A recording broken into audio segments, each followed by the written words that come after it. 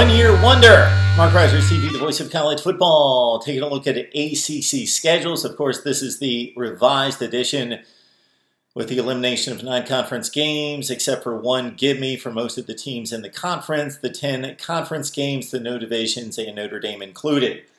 The Virginia Cavaliers extended the streak in the ACC that will be broken for 2 reasons this year. Number one, because everybody in the Coastal has taken turns over the past 7 years in winning the division, so that cycle would have had to repeat itself and not a new champion of the Coastal, and there is no Coastal division in 2020.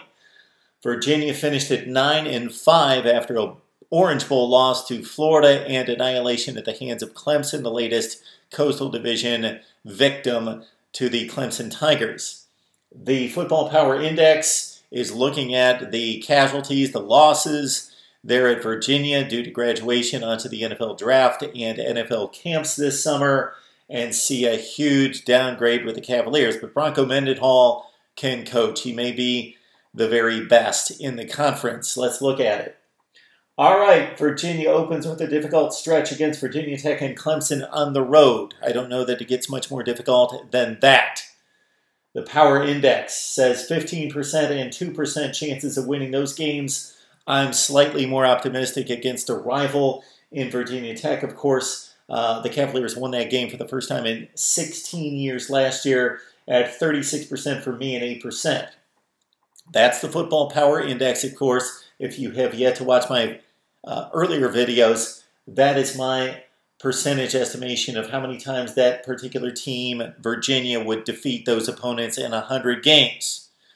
I don't believe they're playing 100 games, so they're going to play once. So there is a chance that even though a team in my projection is a better team overall, could lose that particular game.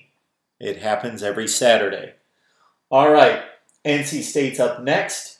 Virginia's a slight favorite in that one. According to the FPI at 58-42, I'm at 70-30 Cavaliers. On the road to Wake Forest and Miami, I give them about as much of a chance of winning those games, 60-40 in that range, as the Power Index. North Carolina, Louisville, so this is a difficult stretch right here. Looking at Wake Forest and Miami on the road, North Carolina and Louisville, maybe the next tier emerging in the ACC after Clemson.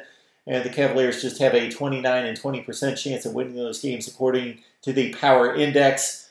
I am favoring more of a 60-40 for the favorite there. Duke, Florida State, Boston College is manageable with only the trip to Tallahassee, although the Power Index is giving the Cavaliers just an 18% chance of winning that game at Florida State. I think the Power Index is favoring Florida State just a bit too much there.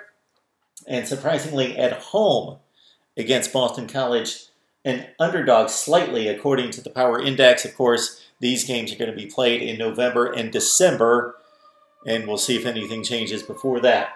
All right, it all adds up to 1 win, according to the Power Index. If you take each game individually, the Power Index is projecting Virginia just to win 1 game. Go 1-9 this season. They've got no non-conference foes. But also understand that there's a consideration made that if you follow the probabilities and understand the math and the percentages, that if the Power Index is projecting Team A at a 30 or 35% chance of winning Game 1, Game 2, and Game 3, if you add all that up, then they're basically giving them a chance and probability of winning 1 of those 3 games, not losing all 3 of them, but they've got a 30% chance in the first game, a 35% chance in the second game, a 30-some% chance in the third game, add it all up, and the Power Index says they should win 1 of these games. We just don't know which one it's going to be, but we're projecting them to lose each game, if that makes sense. So you can look at it that way or take it individually because we don't have the math calculations to do it over 10 games. And again, the Power Index not looking favorably on the Cavaliers with 1 win in 10 games. I've got them at 4-6, coming back down to earth after the conference or the division championship last year. But Bronco Mendenhall knows what he's doing. He's going to cycle down this year, but have the Cavaliers back up and strong in 2021. Leave your record projection below, and of course, subscribe right here to Mark Rogers TV, the voice of college football. We go live every day. We deliver new content every day. You got to subscribe, hit the bell for the notifications. That way you know when we're going live. We'll see you next time.